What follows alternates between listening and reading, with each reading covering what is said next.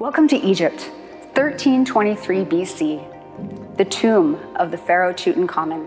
When you walk into the exhibition, you will be seeing what Howard Carter saw 100 years ago when he first discovered the tomb in 1922. This exhibition was curated by the Museum of Ancient Wonders and includes over 100 museum-quality reproductions that were created in the pharaonic village in Egypt. After touring for decades, the artifacts are no longer allowed to leave the country. This exhibition explores the world of ancient Egypt, the life, death, and burial of the Pharaoh Tutankhamun, also known as King Tut, and the archaeological discovery of the tomb. The Pharaoh Tutankhamun became a leader at the age of 9. Unfortunately, he only lived to 19 years old.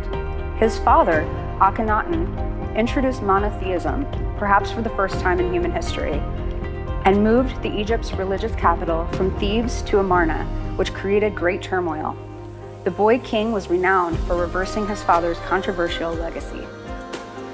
Tutankhamun's tomb was the only royal burial found intact, and his mummy was the best preserved ever found. It was sealed for over 3,000 years.